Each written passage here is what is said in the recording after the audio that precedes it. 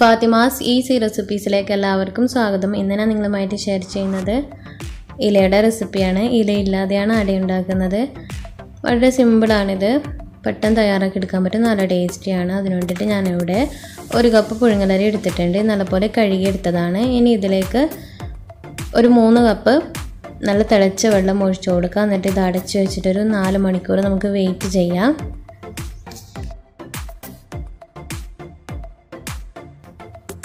ചൂടുവെള്ളത്തിന് പകരമായിട്ട് പച്ചവെള്ളം ഒഴിച്ചു കൊടുത്താൽ മതി. പക്ഷേ അതൊരു 7-8 മണിക്കൂർ സോക്ക് ചെയ്യാനായിട്ട് വെക്കണമെങ്കിൽ മാത്രമേ അരി നല്ല സോഫ്റ്റായിട്ട് വരികയുള്ളൂ.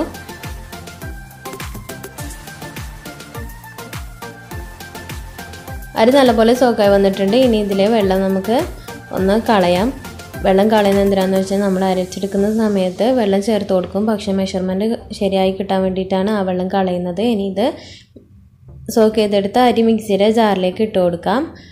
ഇനി ഇതിൽ ആവശ്യത്തിനുള്ള വെള്ളം ചേർത്ത് കൊടുക്കാം. അരി മുങ്ങിക്കെടുക്കാൻ ആവശ്യത്തിനുള്ള വെള്ളം ചേർത്ത് കൊടുക്കുന്നുണ്ട്.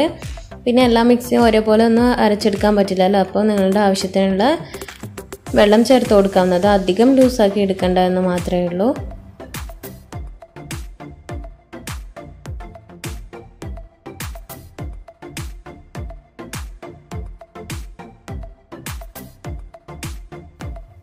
അപ്പോൾ അരി തരികളൊന്നും ഇല്ലാതെ നല്ലപോലെ അരച്ചെടുത്തിട്ടുണ്ട്. ഇനി ഇതിലേക്ക് 1 ടീസ്പൂൺ ഉപ്പ് ചേർത്ത് കൊടുക്കാം. പിന്നെ വേണ്ടത് അരിപ്പൊടിയാണ്.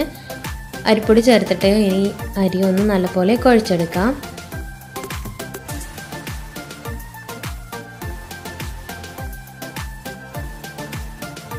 അടയ്ക്ക് ആവശ്യമായിട്ടുള്ള മാവ് ഇവിടെ റെഡി ആയിട്ടുണ്ട്. ഇനി ഇതൊരു സൈഡിലേക്ക് മാറ്റി വെക്കാം. ഇതിന് വേണ്ടത് ഫില്ലിങ്സ് ആണ്. ഫില്ലിങ്സ് തയ്യാറാക്കി എടുക്കാനായിട്ട് ഒരു പാനിൽ 2 വെള്ളം എടുത്തിട്ടുണ്ട്. ഇനി ഇത് 1 കപ്പ് വെള്ളം ഒഴിച്ചിട്ട് മെൽറ്റ് ചെയ്തെടുക്കാം.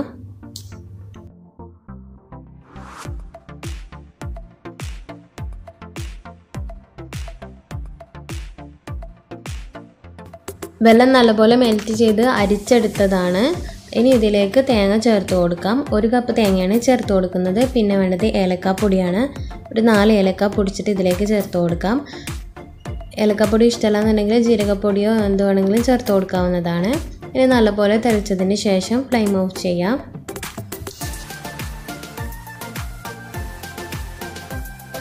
ഞാനിവിടെ ഒരു സ്റ്റീമർ എടുത്തിട്ടുണ്ട്. അതിൽ ആവശ്യത്തിനുള്ള വെള്ളം ഒഴിച്ച് കൊടുത്തിട്ടുണ്ട്. ഇനി ഇതിൻ്റെ മുകളിലേക്കായിട്ട് നല്ലപോലെ ഒന്ന് ഓയിൽ തേച്ച് കൊടുക്കുക.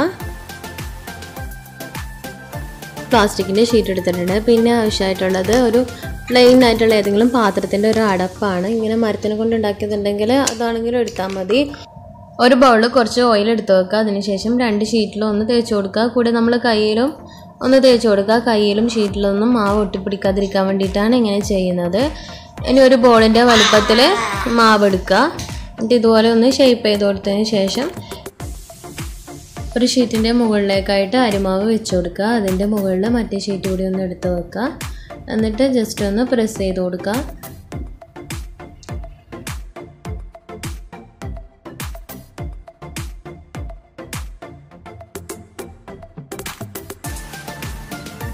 നല്ല റൗണ്ട് ഷേപ്പായി വന്നിട്ടുണ്ട്. ഇതിൻ്റെ സെൻറ്ററിലേക്കായിട്ട് തന്നെ 1.5 ടീസ്പൂൺ ഫില്ലിങ്സ് വെച്ച് കൊടുക്കാം.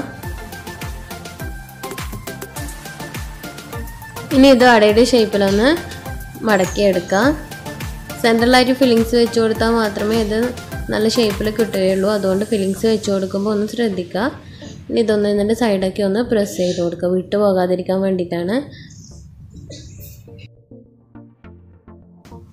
കയ്യിലൊന്നുകൂടി നല്ലപോലെ ഓയിൽ തേച്ചതിന് ശേഷം അട കയ്യിലേക്ക് എടുക്കുക.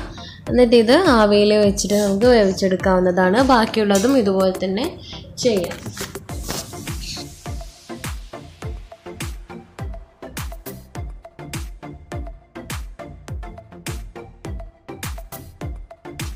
അട നല്ലപോലെ കുക്കായി വന്നിട്ടുണ്ട്. ഇനി ഇതൊരു 3-4 മിനിറ്റ് ഒന്ന് തുറന്ന് വെക്കുക. അതിന് ശേഷം ഇത് നമുക്ക് പ്ലേറ്റിലേക്ക് മാറ്റാവുന്നതാണ്. പതുക്കെ എടുത്ത് മാറ്റുക.